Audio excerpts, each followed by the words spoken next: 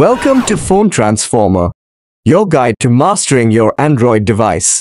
Today, we're diving into how to turn off the lock screen notifications on WhatsApp. Don't forget to hit that subscribe button to stay updated with our latest tips and tricks. Let's get started with the step-by-step. Step 1.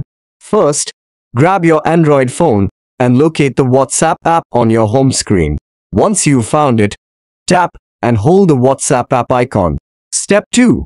When the menu appears, look for the App Info option and click on it. Step 3.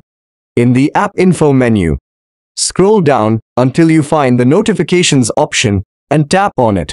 Step 4. In the Notifications menu, look for the Enable Lock Screen Notifications option on the screen.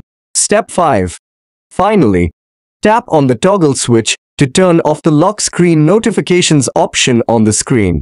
And that's it. You've successfully turned off the lock screen notifications on WhatsApp. Thanks for watching and see you in the next video.